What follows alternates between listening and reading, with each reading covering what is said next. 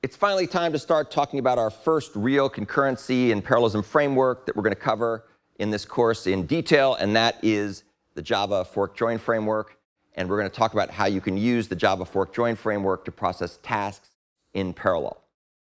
So the fork join framework has a pool of threads, both essentially platform threads and, I won't say virtual threads, but lightweight threads that provide a high-performance, fine-grained task execution framework to do data parallelism in Java, to do object-oriented parallelism.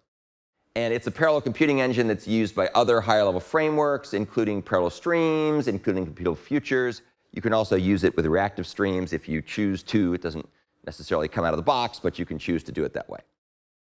And it works by supporting a style of parallel programming that's optimized to solve problems using the divide and conquer pattern.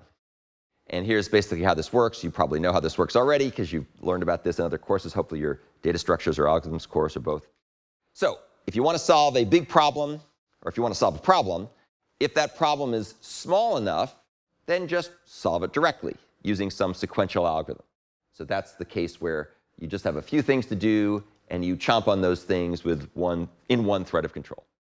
Otherwise, if the problem is too big to be solved directly, then you want to split the problem up into independent parts, hopefully relatively equal sized. You then fork new subtasks to solve each of these parts. You then join all the subtasks together as they finish, and you compose a final so-called reduced result from all the sub-results that ran in parallel. So that's the basic idea of divide and conquer. And again, I suspect you understand that at a high level, at least from an algorithm point of view. Classic examples of algorithms that work this way would be merge sort and quick sort, where you break things up into chunks and then solve them concurrently, or could solve them in parallel. So there's three phases to this. The first is to split the initial task or data source up into subtasks. And the way this works is by forking. So you want to make these tasks be forked into smaller and smaller units. Ideally, the forking is done very evenly, very efficiently.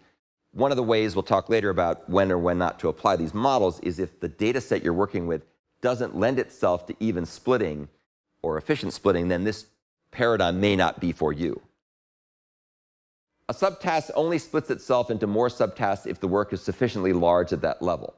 So when you reach a certain point, like when you end up with one element in the data structure that you're splitting, then you stop because you can't subdivide it any further.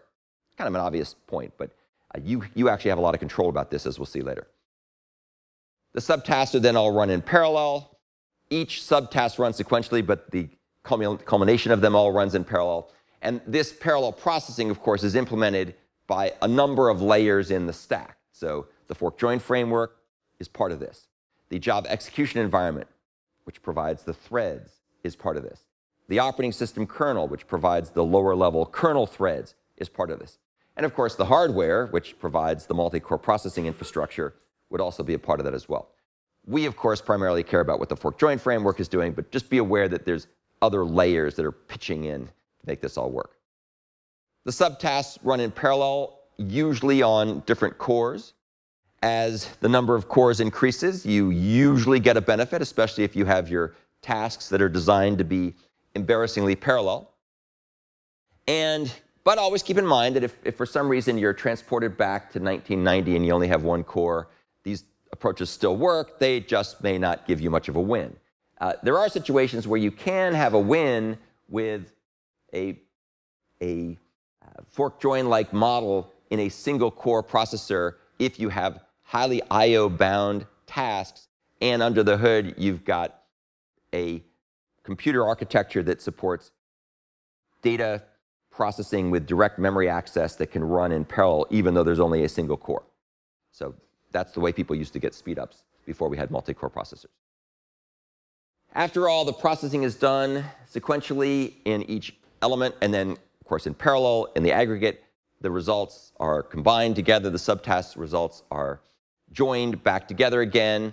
And the join operation, as we will see later, appears to wait, but in fact, it doesn't really wait. It just pitches in and runs to do other processing. And when it finally gets the result it's expecting, it will return, and then you can take its result and use it for some other purpose, usually combining it with other subresults. Join, as we'll see, plays this role in executing subtasks. I'll talk about that. I'll talk about this in the context of something I call the Jiffy Lube method of cooperative processing, and we'll explain that metaphor when we get to that point. When all the joining is done, we finally take the final two subresults and we put them together into a final single result, which is just the culmination or the concatenation or amalgamation, depending on what you're doing, of all these intermediary results. And that's what you end up with when you're all said and done with this model. Notice that join occurs in a single thread at each level. So joining always works by taking the results from two sub-results and in a single thread joining them. And because of the way this framework is cleverly designed, there's typically no need for synchronization to take place during the joining phase. Now, we'll talk later when we talk about parallel streams. There's something called a concurrent collector, which does in fact require synchronizers, but there's no joining, and we'll talk about that. That's a whole other variant of this. But in general, the joining takes place in a way that does not require application-level synchronizers. Now, under the hood, there's all kinds of clever stuff taking place using various compare and swap operations in the Java virtual machine, but you mercifully don't have to know, don't have to care about all that level of detail. So that's the end of the overview of the Java fork join framework. Needless to say, there's a lot more to it, but that will give you at least a high-level view of what's taking place.